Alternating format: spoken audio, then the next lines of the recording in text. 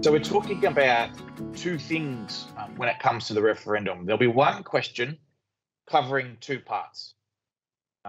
And the question will effectively go like this. When we walk into the polling booth on referendum day, it will effectively be, should we recognise Aboriginal and Torres Strait Islander peoples as the first peoples of our country? And should there be an Indigenous voice? So we've got to understand that in saying yes to that later on this year, we are saying yes to recognition and we are saying yes to a voice. The voice is the constitutional recognition. That is why the Uluru Statement from the Heart was created. We asked Indigenous peoples, what does meaningful constitutional recognition look like to us? And we came back and said, it's got to be practical, it's got to be meaningful, it's got to have an impact on the lives of our communities, it's got to be the voice. If we really value the voice, and we do, as something important for getting information and the perspectives of Aboriginal and Torres Strait Islander people to government and to Parliament, then it's so important that we protect that voice. And that's what putting this into the Constitution does. It makes it a reliable voice going forward, because we've seen mechanisms like this come and go. So putting it into the Constitution gives protection and certainty for the voice going to the future. I think that's really fundamental, right? Because we talk about truth and frankful advice. The ability to be able to speak freely about what is really happening on the ground and talk about, those solutions. We've seen that those historical mechanisms no longer exist.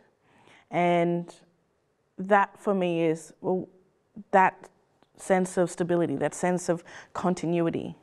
How do we ever create ongoing and sustainable change if we're continually advocating and fighting for just the establishment of a voice to be heard, right? Which is what we have done, which is what our ancestors, our old people have done for years, for decades. And we need the ability to be able to think about change long term.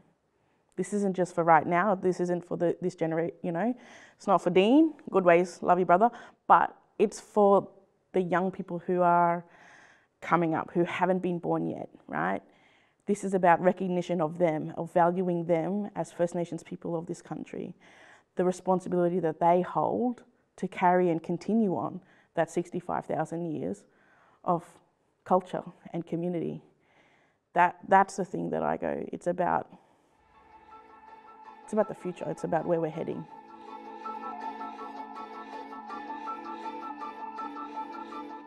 So what we know is that the referendum is the first step of the process, right? It's saying that this voice should exist. It's securing it in the Constitution to say that, yep, all right, let's create it. When we talk about how we'll work after, it's up to Parliament to design the powers, the functions, and they have to go through a process like any other piece of legislation and have that conversations with the Australian public. But there are some fundamentals that we know that have been already published by the Australian government around these design principles, and fundamentally it's that First Nations people will be able to elect our representatives. We've never had that before. So having somebody that we can go and we can appoint in our own jurisdictions, our own local spaces, to then feed and make representations back to Parliament and the executive government is the whole basis of it. As Samara says, there are some really clear principles. Firstly, the voice will be represented by Aboriginal and Torres Strait Islander people. Secondly, the members of the voice will be chosen by Aboriginal and Torres Strait Islander people. We know that there'll be gender equity, so equal male-female representation on the voice. We know that there'll be provision for young people as well. We know that the voice will be focused on issues like health, education, housing, and jobs. And we know that there are going to be very clear lines of accountability from our members in the community on a day-to-day basis and to those members on the voice. That's the thing that's missing right now. Indigenous people choosing their Indigenous representatives free from any other commitment, just to focus on those issues that have a very important impact on the lives of our families and communities. It'll be interesting to see whether we can put in practice the principle of listening that is so fundamental to the voice. So our generation here in 2023, we've got the opportunity to open the door for this wonderful mechanism which will adapt and change over time. So let's just listen to what Aboriginal and Torres Strait Islander people tell us about the best representative structure. And this is why the referendum is so important. We've previously left these questions of the design and so forth to just parliaments and governments to make. And we've previously left the question of whether there should be a voice just to parliaments and governments. And over time, as we've seen with all of our previous examples of representative bodies, our previous versions of a voice, what the parliaments and governments can make, they can also abolish. And we've seen that time and time and time again. Not this time. That's why the referendum is so important. Nearly 18 million voting age Australians going to the polls and sending a message not just to this parliament and government, but future parliaments and governments that says this issue, this voice, Indigenous peoples having a voice on their issues is important to me. It's important to me as a voter. It's important to me as an Australian. And it will send a very strong message to future parliaments and governments that they have to take this seriously, that they have to respect the will of the Australian people on this. That is why we know that referendums, they're not easy to win. We haven't taken the easy road here.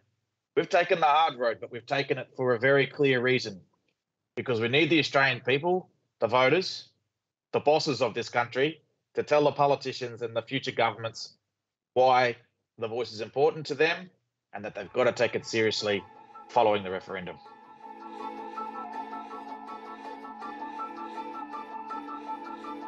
I think it's an opportunity for Australians to really demonstrate that they've understood the history of this country and to look forward positively with a way in which we can improve things for Aboriginal and Torres Strait Islander people and to make the country a more harmonious place for everyone to live in. It's as simple as that. I think that we also face a really unique opportunity in this country that right now we're, as First Nations people, we're unsure about whether Australians truly value that 65,000 years of history and culture. That yes vote is an overwhelming statement, not just to future parliaments about the existence of our voice, but to us directly. To say that all Australians who call this country home see us, value us, acknowledge the history and the rich culture that we bring, and truly appreciate it. I think that's a completely different feeling that we as First Nations people will feel. And I think that's the uniting moment for us to go. We feel it. It's beyond just a seeing and a hearing and a you exist. It's we feel connected. Well, as I travel around the country, I get to talk to Australians from all walks of life, both Indigenous and non-Indigenous peoples. And I've seen very clearly this sort of sense that we're in 2023. We're in the modern Australian nation.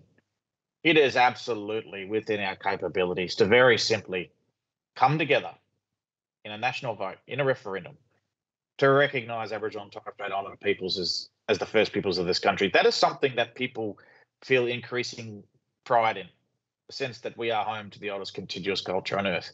When we talk about real unity, the Australians are pretty pragmatic about this.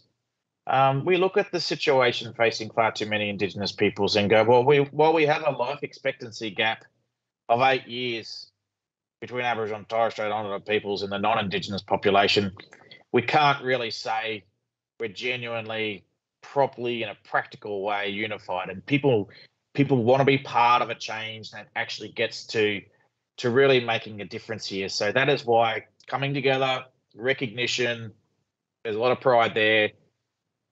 Getting the voice done, getting the practical change. There's a lot of determination to see better outcomes. That is why this is something that all Australians can be part of. And we want you to be part of a big movement of Australian people getting behind the support.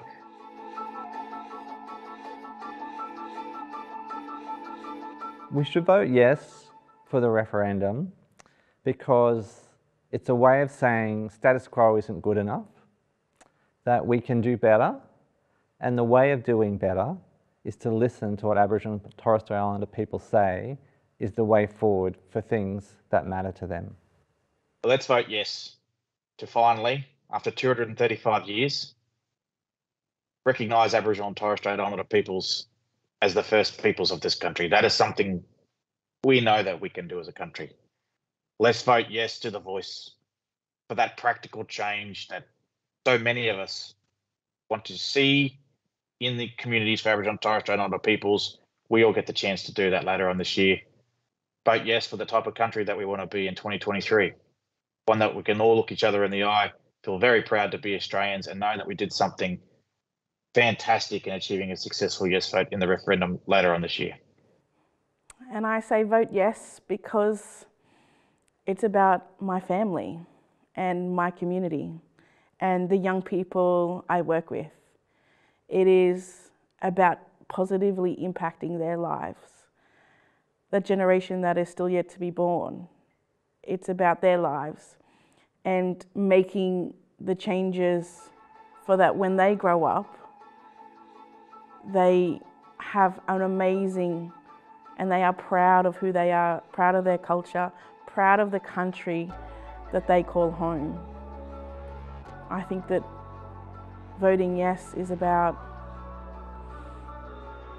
a new future.